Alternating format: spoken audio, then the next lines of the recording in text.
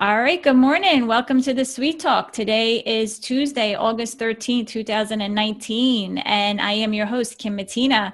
And today I have on my show the most famous person. If you follow Google for Education, he is one of my ed tech go-to guys, especially for his tips on using Google Drawings, Mr. Tony Vincent. Welcome to the show. Hey, it's great to be here. Oh, I'm so thankful that you came on and is willing to share, a lot of your knowledge and how we can use Google Drawings to spark creativity in the classroom. So why don't you give a little introduction of who you are, where you're from, and then we'll dive right into it. Ah, well, I live in Council Bluffs, Iowa, and it's fair time here, state fair time in Iowa. So we just got back from that. Uh, I am currently an education consultant, self-employed on a mission to help teachers however I can. And previous to that, I started teaching fifth grade in the late 90s. And uh, one of the things that I was fortunate to be a part of is that I went one-to-one with students in 2001.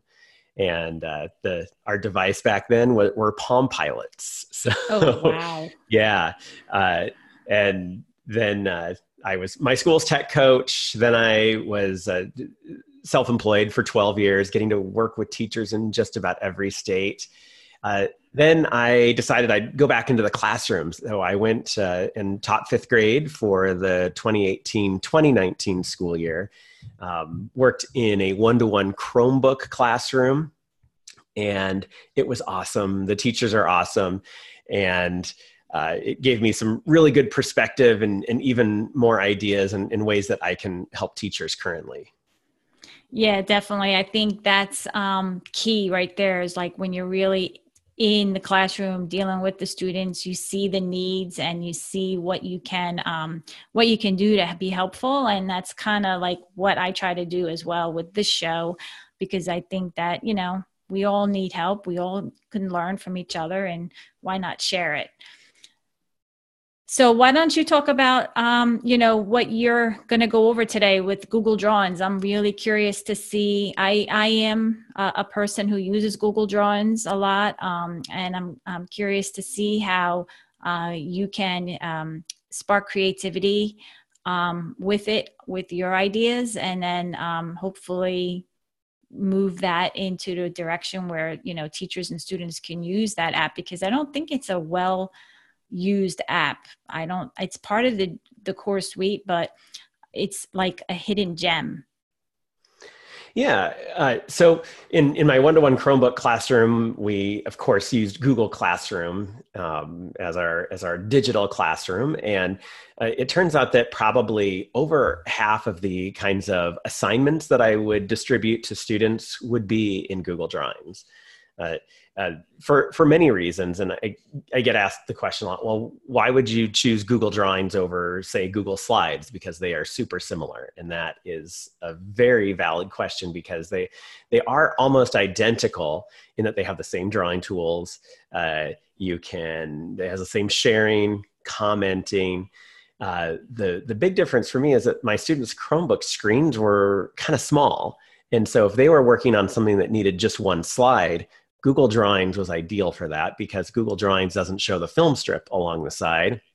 You don't have to worry about the presenter notes at the bottom. Like it just makes everything on their screen bigger. And if they're just using one page, one slide, then Google Drawings just was easier to work with.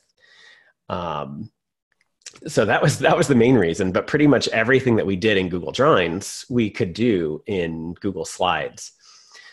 One thing that I found a little bit easier in Google Drawings is you have your main canvas, that area in the middle, and then you have that light gray space all around. Google Drawings is a lot friendlier to that gray space because you can scroll left or right. So you can put items off the canvas, extra directions, and you could really scroll all you want to the left and right. If you do that in Google Slides, if you scroll too far, it takes you to the next slide. And it's really hard to access that content that's off the slide. So because again, I use just one slide often, and I like to put content on the left and right sides of the canvas. Google Drawings was really great for that. That's actually a good point, because I think people like, I get the impression, at least from people that I encounter, interact with, that they don't use the gray area around the canvas because they think it's kind of like no tech zone or whatnot. But you're right. I'm glad that you did mention that, because that is extra space there that you can use for directions, or maybe for a legend, or different symbols that you're using on your canvas. So I think I'm glad that you brought that up. I actually just created, I use Google Drawings as an activity board. So I create my table in there, and then on the sides in the gray area, I put my directions, and then little symbols like check marks, so that the user can just drag the check mark over into the table. So yeah, I mean, that's a great tip right there from Tony. Use the borders around the canvas as more space for your content. Yeah, and yeah, you can put extra materials. And one thing that is a little bit lacking in Google Drawings is if you go to the insert menu, there's not a spot where you can insert a video. A workaround to that is to actually go to Google Slides, insert a video, from YouTube or your Google Drive, and it's sitting there. Just copy it from that slide, and then go to Google Drawings and paste it wherever you'd like, and then it works just fine. So You mean paste the link or paste no, the? just the video. So you have the video thumbnail in the Google slide after you've inserted it. Just copy that. Control C. So have that video selected after it's embedded. Control C, and then in Google Drawings, Control V, and the video's there. It'll play just fine. Even though That's interesting. Google has left out the insert video option, you can still insert videos into Google Drawings just with a little help from Google Slides. Yeah, well, that's good to know. But aren't you able to put a link in Google Drawings to a video as well? You can hyperlink in there. The embedding though just means that they can click play and they don't have to open up a new tab. It just plays in the little window that is right there in your document. Okay, I see now. Okay. All right. Well, wow, that's good. I'll have to check that out. That's a good It's kind tip. of funny. It doesn't feel like it should work, but it does. Yeah, that's a good tip. I have to check that out. Wow. Okay. Anything else? Like when I create Google Drawings and content in there, I usually download, sometimes I download as images. I download the file as an image, which is nice. But how do you see students using it in the classroom? Well, we use it for a variety of things, including graphic organizers. But then also I had a focus in my classroom for students to kind of become their own artists. And they ended up making their own icons and clip art, which led to making flowcharts. And they could do all this stuff from scratch. But I'll back up and we'll talk about the less exciting part there. And that is, it's great for graphic organizers. I would give out templates in Google Classroom for students to copy, and then they can fill in. And I oftentimes had things off to the side, like you said, check marks. We had these readers, and there were 4 of them that they might be reading that week. So I just put screenshots of the covers, and they can drag which one they read onto the spot on the canvas, and then fill out the it's problem solution or character conflict kind of graphic organizers that they could fill out. But so when you're using it with your students, do you find your students at like looking for another page to add to their content, or do they just kind of resize the canvas that they're working on, or do they create a new drawing to add to what they previously did? Well, I don't want super long answers, right? Summarizing and being able to be concise is an important skill. So I actually came up with a protocol that we used where I would usually use some sort of brightly colored background. Didn't matter the color, but then I would have them type into text box or into shapes. So any shape you add. So you add a rectangle. I always made that have a white fill. And then when they click in it, they can type. So instead of using text boxes, they just type into shapes. And I would make that shape, and I would make it the font and the size that I wanted. And I asked students not to change that. So if their answer couldn't fit in the box size that I had, they had to revise their answer. If there were times where, student length of their answers would really vary, then Google Drawings wouldn't be great for that. That's better for Google Docs because you have that expandable text area that they could type for as long as they'd like.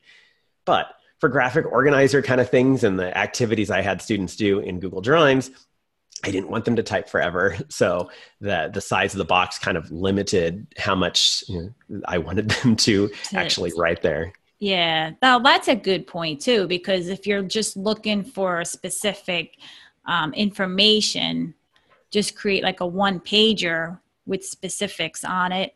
Google Drawings would be a great app to use for that because it is limiting the student in that respect. Yeah, that's a good point. And then they get a quick visual overview too, because they can see, oh, where did I leave white spaces? And if there's an empty white box, it means they aren't done yet, that they left something blank. And then when the students are done with their project, are they sharing it in Google Classroom with you, or are they downloading it as an image and sharing it in that way? Like, how are you? Oh no, they just go to Google Classroom and click Turn In. Turn In. Okay. Yeah, because sometimes, like I don't know, I use it for different things, but I do like the ability of having the option to download it as an image. We do that sometimes if they're designing, let's say like the rock cycle, they download it as an image and then put it on a Padlet. They put the image on a Padlet so everybody can see each other's at a quick overview. Okay. Now, do you find that, what grade are you working with? Elementary school? Yeah, 5th grade. 5th grade. So there's not really a big learning curve for them with it, right? You don't find that they're struggling through it, right? No. No, see, not to fill out an organizer. No, they they catch on pretty quickly, and they know how to maneuver through the tools and all that, the toolbars and everything, right? Yep. And they love Google Slides. I mean, they would we had a lot of indoor recesses. We had a lot of rain in Iowa this last year, and half the kids would just be making things in Google Slides and sharing it with each other during indoor recess because it's a tool they just love. Yeah, I think too, like it's not, I could speak for Google Drawings, like it's not used as often as docs or even slides. It's like I said, it's a hidden gem. Yeah, and if the exact same tools are in Google Slides and Drawings, so you can move between the two. You'll just notice, oh, there's a few things missing in Google Drawings because you don't have multiple canvases. Yeah, and I created an interactive. Like an interactive drawing for as a guide for 7th grade science.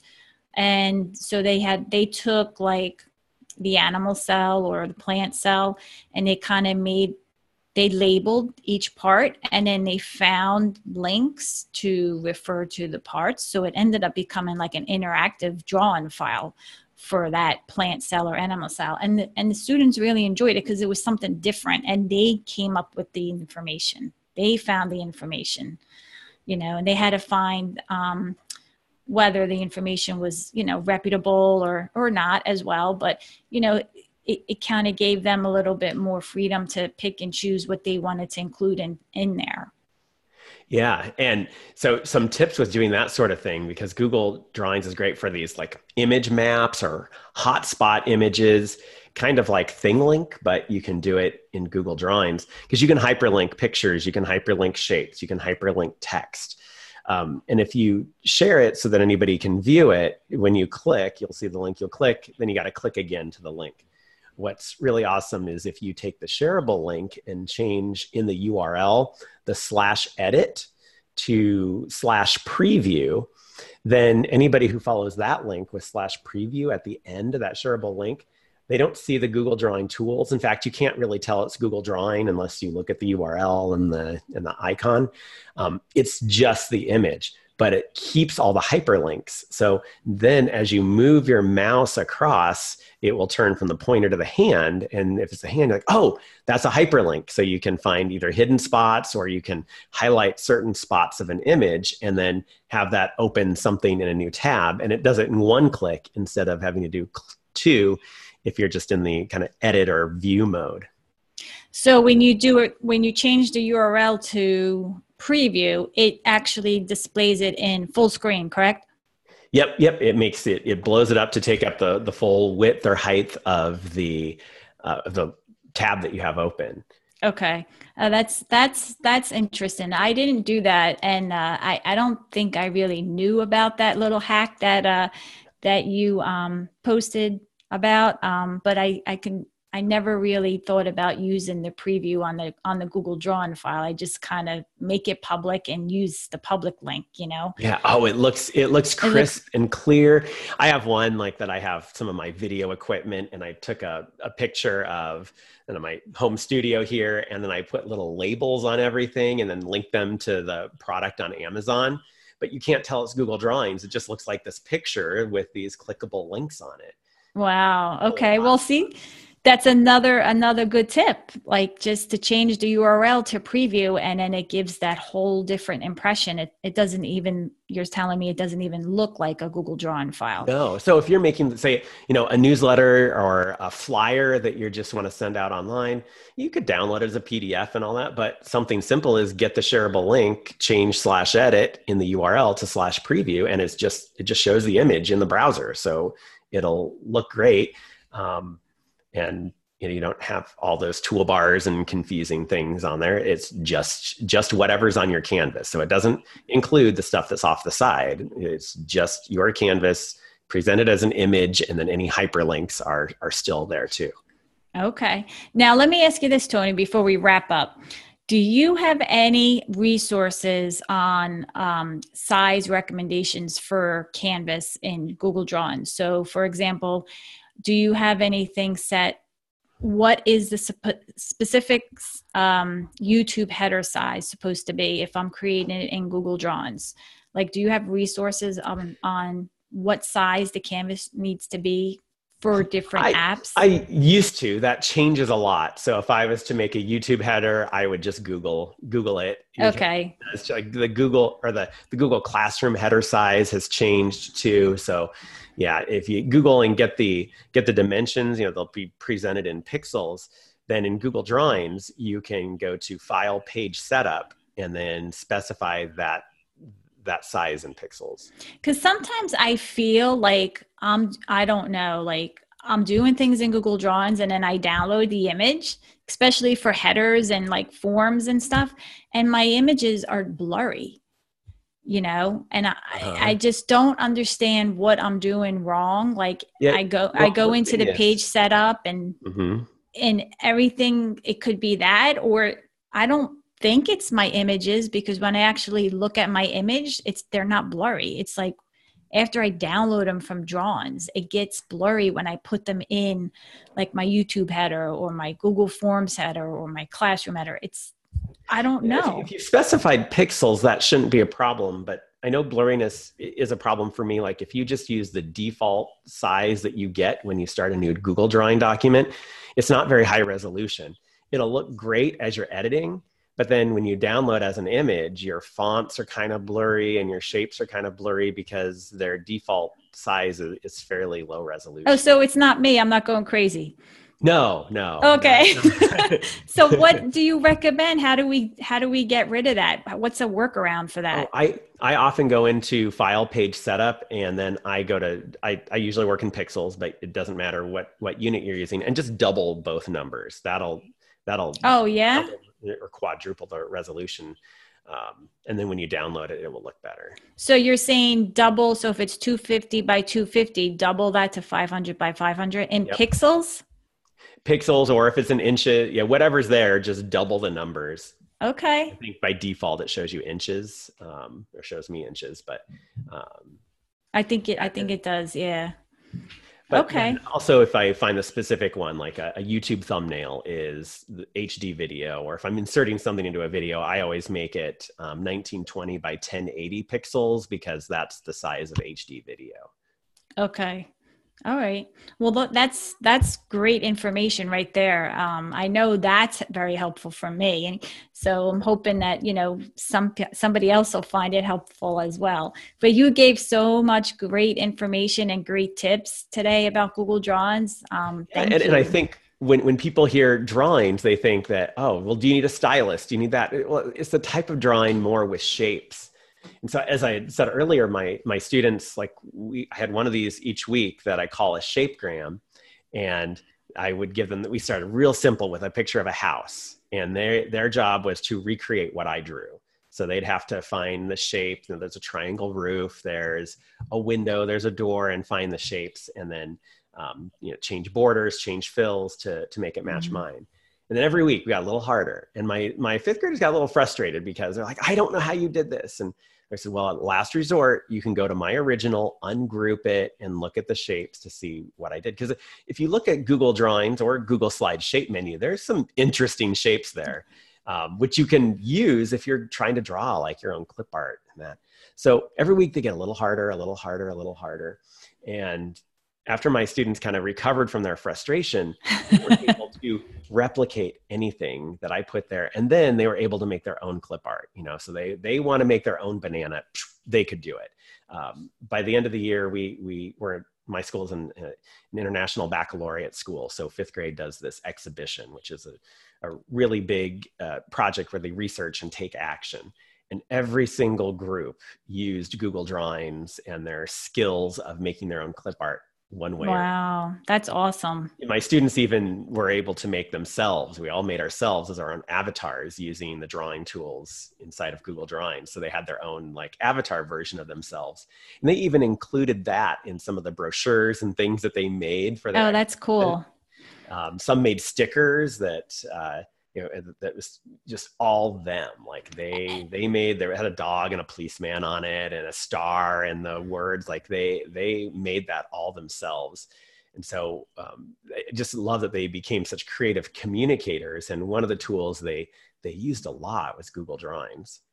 So, what were some of the advanced features, or even some of the basic features, really quick, that the students used? And as they started, they used different tools to accomplish those things. So, really quick, what were some of the features in Google Drawings that the kids used? Like, you said the shape tool, Mhm.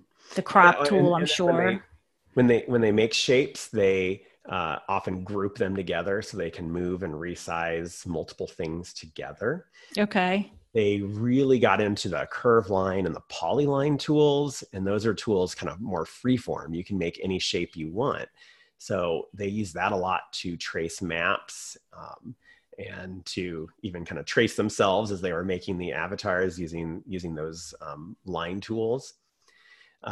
They one of our shapegrams was a fireplace, and it was made of these bricks, and so they really liked using the alignment tools and learning about distributing. So you select a group of objects that you want either in a row or a column evenly spaced, and they don't have to start out evenly spaced, but when you select them and then choose distribute horizontally or vertically, they'll just instantly space out evenly. And so they're able to make, this brick fireplace, and all the bricks are lined up just the way they want because they had mastered that arrange menu with the distribute and the alignment tools in there.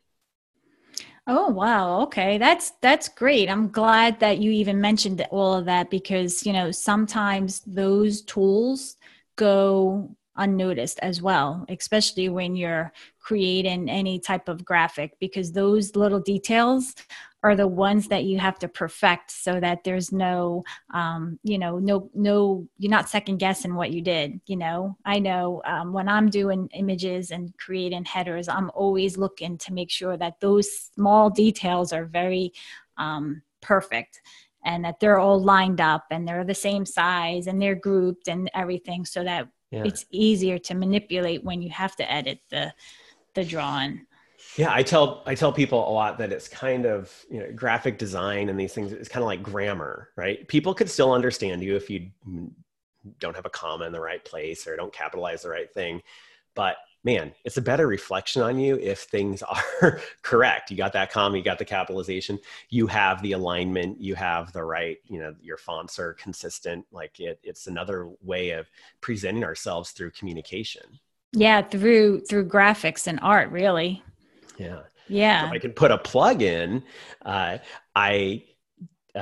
lead a class called Classy Graphics, and we use Google Drawings and a little bit of Google Slides. And I take teachers through our very first week is actually exploring that arrange menu and pretending that we have a grid across our documents and things line up to that. It's amazing. Like even it's a 6-week online class, but even in that first week, people realize, oh, now I get it. And just a few tweaks can really help your designs look more professional.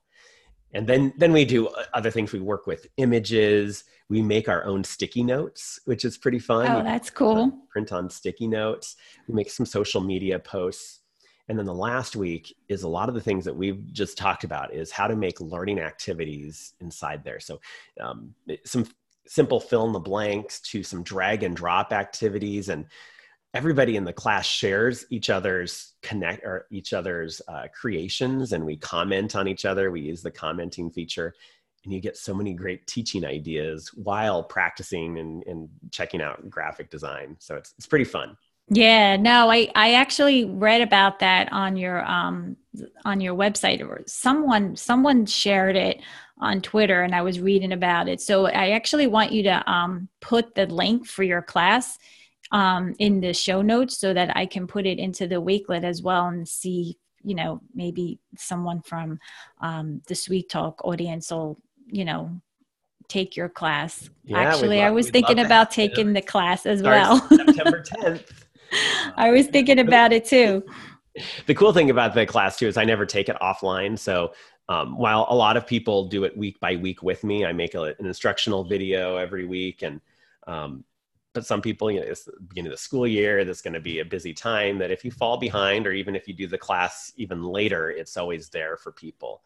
Yeah, so that's nice. It's fun to go through it as a cohort, and I answer questions from Flipgrid, and I oftentimes duplicate somebody's creation and show them a few tweaks, and then share my tweaks with the whole class, so you can see, oh, if you change this color, look how this changes that, or how about move this around.